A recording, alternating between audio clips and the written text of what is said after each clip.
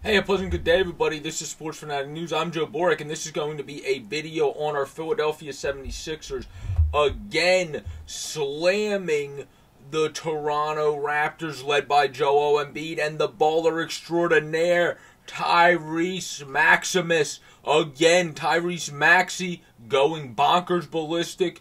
Didn't have the best first quarter, but guess who did? Joel. The process should be the MVP, Embiid, as he had a fantastic first quarter. Had 19 in the damn first. He had 19 in the whole first game. So obviously, he took it upon himself because Maxey did not take it. Well, not really didn't take it upon. He just didn't ball out in the first and then balled out from the third onward.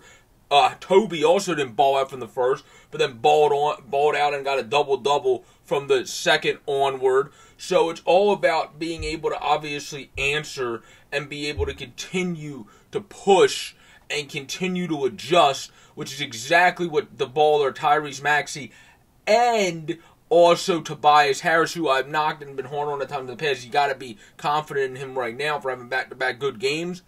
And in this one, persevering, where in the regular season at times, we've seen when he's had a bad first, it kind of affect him through, where in this game, in the playoffs, it didn't affect him through. So that is really nice to see for Tobias Harris. Obviously, Pascal Siakam's going to get his. OG Anunoby's going to get his. Van Fleet played 43 minutes. It took him that long to get 20, so I don't really look at that 20 anything big. And Siakam, it took him 40 to get 20 and then 38 minutes for the 26 by Anunoby. But I thought Anunoby also fired up some threes that were kind of just desperate at certain times. The Raptors were never in this game. The Sixers just destroyed them. They manhandled them in this game. It was 23 points for Maxey, 20 for Harris, 14 for James Harden, who didn't even play his best game, but just kind of mixed in there and stayed in the background and let everybody else carry. Danny Green also stepped up as well, which is freaking huge, because if Danny Green can do what he did in this game game 3 and game 4, that's massive, because we do not have the 10 minutes of Matisse Thybulle in those games, or whatever it was he played in the first game. It was 10 minutes yesterday. I think it might have been 12 to 15 or whatever the hell it was in the first game. But we don't have that in games 3 and 4 because of his vaccination status. Now, whatever your opinion on that is not important at this point. What's important is just the fact that we don't have him for those games, and we're going to need someone to step the hell up. And if Danny Green can play like he did in Game 2, that's huge, because he's kind of looked like a real big shell of himself that's been a pain to watch this year because of just how good. Danny Green's been a joy to watch his entire career. This year, that's why it's been a pain to watch, because he's looked like a shell of himself. But in Game 2, he actually looked more like the old school.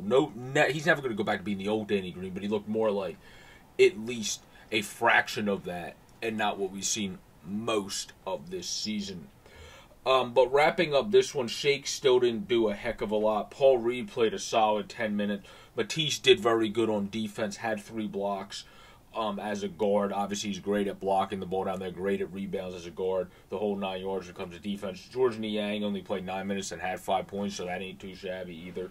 But Maxey again and Embiid were the carrying weights, and then Tobias Harris had a good game as well after the first quarter as well with Tyrese Maxey after the first quarter. Embiid had 19 in the first quarter and finished with 31 and 11 for a double-double, where Tyrese just missed a triple-double at 23, 9, and 8. So it's a shame he couldn't get one more rebound and 2 more apples, but it is what it is. Either way, he played a hell of a game, a fantastic outing by Tyrese Maxey.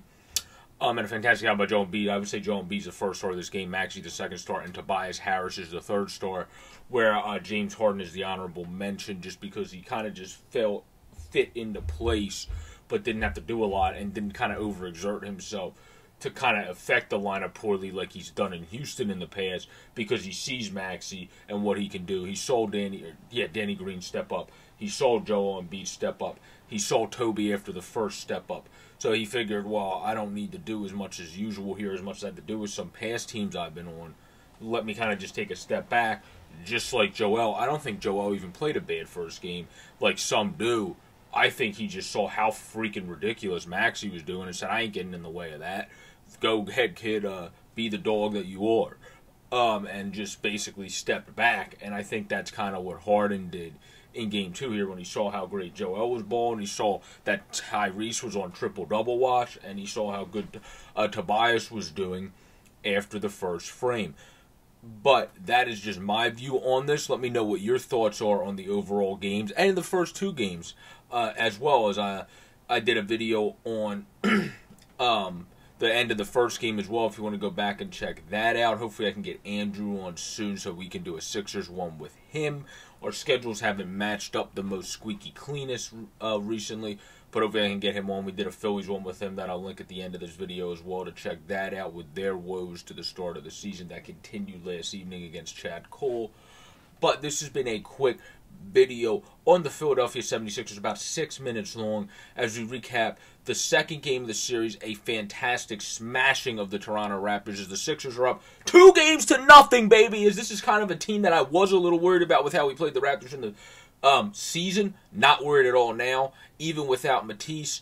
Doc, that's one of the good things he's actually done this season, which is rotating in Danny Green there. That was actually a smart move to put him in because you know you're going to need him. Not that Danny Green is a guy that I love how he's played this year, but you're going to need him in 3 and 4, and you're not going to be able to start Tease anyway, so you might as well put Danny in. That was actually a smart move in my book. But please continue to subscribe down below or up above on the easy-to-use widget to keep this channel growing to 230 or more by the end of April. We really do appreciate your guys' love and support. Stay safe out there, everybody, and enjoy the rest of the NBA playoffs and the round out to the hockey season, where this team, unfortunately, ain't going anywhere. But you'll get to enjoy some playoff hockey of other teams. Peace out, everybody.